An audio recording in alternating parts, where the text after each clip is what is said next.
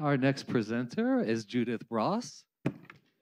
Judith comes to us from the San Diego State University and worked with Adriana Foster and Isla Simpson in our lab for climate and global dynamics. Judith's oral presentation is titled Optimizing Agroforestry Practices Through Remote Sensing, Analyzing Vegetative Dynamics and Climate Adaptation in San Diego County. Hi, everybody. Thanks for being here. Like Jerry said, I'm Judith Ross, and yeah, this is what I've been working on during the summer. So a big question that people have usually is, what is agroforestry? And agroforestry is a combination of trees, crops, and animals on landscape in different spatial or temporal combinations. And it's an ecological intensification strategy. So I also have a cute diagram that takes a very complicated agroecological concept and actually does a very nice job summarizing it. So it typically, some of the benefits of agroforestry is shielding livestock and crops from wind and extreme weather. It also increases crop yields as it is a closed system, provides habitat for pollinators, sequesters carbon, builds soil health, slows runoff and soil erosion, and improves water quality. But what I'm most interested from agroforestry for this project specifically is it creates microclimates, and I'll go into that. There are many different classifications of agroforestry and agroforestry practices, and globally it's quite significant as agroforestry covers 43% of agricultural land globally and engages 900 million people worldwide. So my study area is San Diego County, and San Diego County has almost $2 billion in ag production. It accounts for 200,000 acres of cultivated land. It exports to 43 different countries and is the first in the USA for number of organic farms, and it's a first in the USA for number of small farms, which includes less than 10 acres. So some of the motivations for this project, working with Isla, we worked with the CESM climate model, and some of our outputs predicted that countywide, the annual average temperature will increase by about 2 degrees Fahrenheit by 2050 and be up to 6 degrees warmer than average from 1990 to 2010. And by 2050, an average year could be as hot as 2014, which is that red pointed arrow. And this has major implications for top crops for the regions, particularly avocados, citruses, and grapes, as high heats can really impact phenological aspects like floral bud production and also the development of the fruit itself. So major economic implications for the county. We did have some implications using the CESM model, as those grid scales are quite large. So this might not be as targeted and focused as farmers would like their climate models to be, but San Diego County is a very large county, and we wanted to be able to provide data that could be generalized for the county. So my research question is how do tree density and above ground biomass estimates correlate with land surface temperatures and evaporative stress in different agricultural zones of San Diego County? And sort of the overarching question is, what practical implications do these correlations have for the design and management of agroforestry systems in response to extreme heat and drought conditions? So we're analyzing 2 different variables for this study. We're looking at land surface temperature using EcoStress, which is a program ran by the International Space Station from 2018 to 2022. Most of the project was targeted for urban heat island effects, but we're modifying some of the land surface temperatures, and they did capture vegetative properties as well. So we are using that and utilizing those variables. And the drought index ratio, in which evapotranspiration is compared to potential evapotranspiration, and it's a ratio that ranges from 0 to 1, 0 being full water stress, 1 being no water stress. So 1 is essentially represents that your plant or vegetation is not experiencing stress at all. It has very high resolution with spatial coverage of any area, and however, cloud cover can affect the results of evaporative stress indexes. So some of the data that was utilized was land surface temperature and evaporative stress index that was used by the Ecosystem Spaceborne Thermal Radiometer experiment on the space station. That's EcoStress, as I mentioned before. That spatial resolution covers about 70 meters and is multispectral thermal infrared ranging between 8 and 12.5 micrometers. And the data that we utilized, since this was a preliminary study, was the most recent data. So so from November 2021 to October 2022. So the way that we're going to compare this data is using 2 different kind of later data sources. So we looked at tree densities, including trees per hectare, and that data source is the National Agriculture Imagery Program, or NAPE, which I'll be referring to, and that spatial resolution is extremely high at 1 meter. And the way that that data is collected is using nominal space pulsing LiDAR, and that was collected from 2014 to 2015. The other LiDAR data source that we're going to be using will be calculating above ground biomass, which is the weight of plant material per unit area. So this one in particular calculates metric tons over hectares. And the data source is JEDI L4A footprint, level above ground biomass density version 2.1.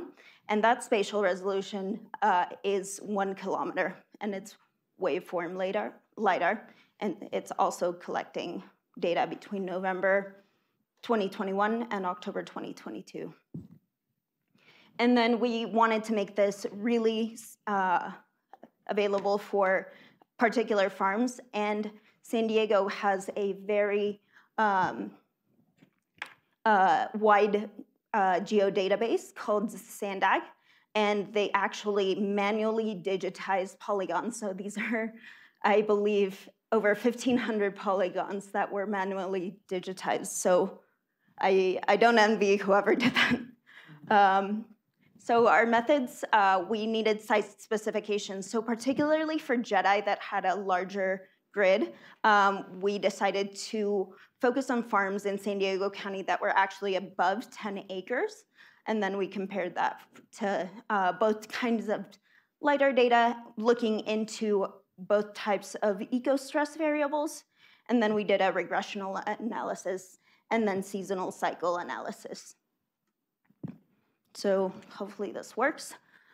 This is the NAPE data. So I took a little snippet of the NAPE data. So here in the blue, you can see row crops, which have almost no elevation at all. And then you can see the tree densities. This is an avocado farm. These row crops are strawberry, I believe. And then you can see different kinds of compositions between the orchards. So these have more of rows. These are more cluster-based. And then there's such high variability between crop types in San Diego County. So this really kind of represents everything that's going on in a very nice resolution.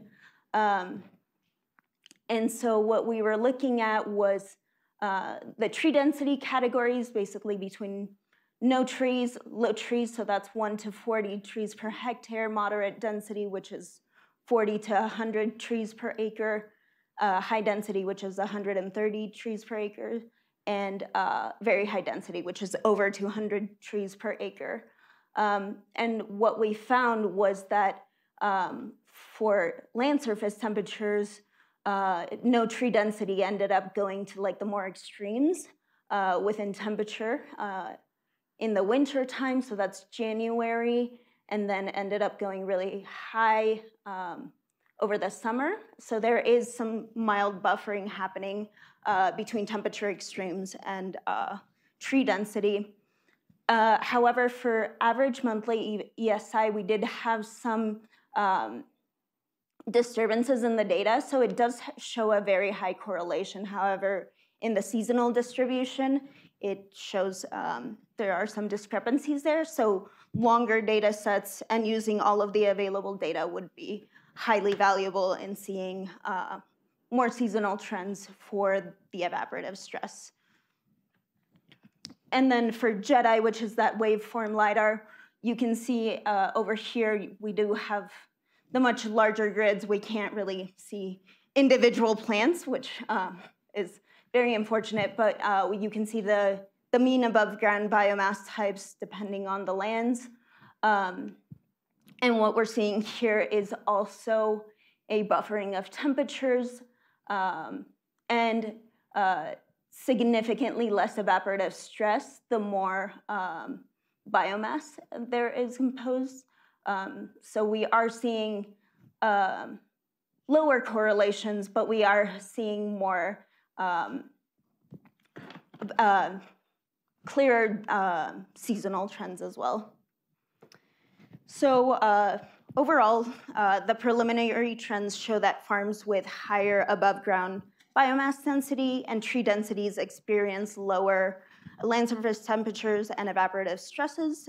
Both data sets showed moderate correlations. There were some issues with the evaporative stress data that may be due to cloud coverage or inconsistencies with the data that can be studied with a longer study length and other variables that could be analyzed as well, particularly with looking at the exact evapotranspiration that's happening as well as ecostress also does water usage efficiency. So that's something that I really would like to look into. And then I would also like to do comparisons with observed data like temperature and precipitation to actually model those seasonal variations and see how that actually compares. And I would love to see some more indications on how much is actually being irrigated, as trees are higher intensity crops. However, agroforestry practices also demonstrate that trees create microclimates and reduce mean temperatures for areas. So that would be a really big question and a very nice exploratory project. Continuing, JEDI data is more consistent and has a global expanse, as NAPE is a USDA program and does not. So fortunately, this study is going to continue, and we are going to be analyzing agroforestry in other regions, particularly in Tanzania. However,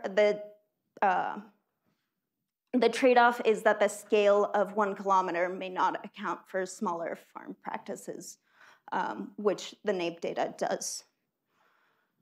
And lastly, FATES modeling is a vegetation demographic model that studies how climate change and disturbances affect vegetation composition and fluxes using plant functional types, and that can go into light and nutrients, soil composition, and plant hydraulics, which I've found in other research is really important in semi-arid areas that are lacking water in San Diego County.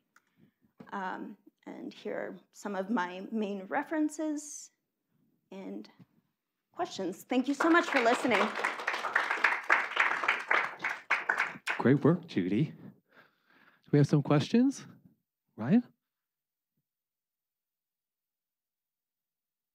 I actually have 2 quick ones. Would you mind going back to your average ESI, where you mentioned the disturbance? Do you have any thoughts on what those disturbances were caused by? Yeah, so actually ecostress doesn't have that much data, as it's a global program. So we only have a few days over the month that might where eco-stress is actually capturing data. And March is a particularly cloudy month in San Diego. So it's possible that just those March and those very few days of data that was collected might not have been a great month. Perfect. I think that might actually answer my next question. But on the next slide, it does seem to be for both of them. Best one to look for. So the top one, where it really increases for the above ground biomass, for that temperature.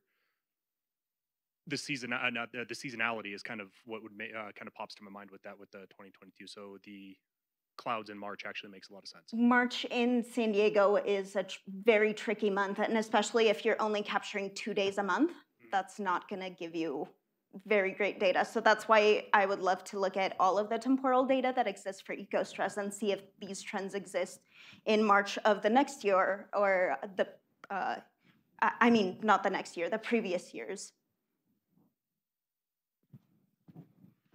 Also, to start, I just wanted to acknowledge that Judy successfully defended her master's thesis earlier today, which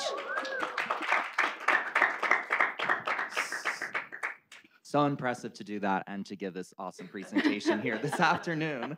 But one question I kind of had for you is, have you thought about using other indices, maybe like the standardized vegetative index or any other indices to kind of cooperate your results and kind of Yeah, we've talked a lot about using NDVI, so I think that's going to be our next step. And I think we're going to be using more localized models besides CESM to get a little bit more of like that temperature variability that exists within the county. I wanted to know your personal motivations for doing agriculture, because it's not something that people always think about for our field. Yeah, so I actually have a social science background, and I served in the Peace Corps, and I thought that agroforestry systems, I worked in coffee agroforestry systems in Panama, were some of the coolest things I've ever seen, and kind of became obsessed with them. And I think that actually social factors drove me at first to agriculture, because I thought that they were a really, I learned it from indigenous people, so I thought that it was just really wonderful traditional knowledge. And yeah, I've kind of so my master's thesis is on biophysical and socioeconomic benefits of agroforestry, and now I'm looking further into them for modeling and global dynamics.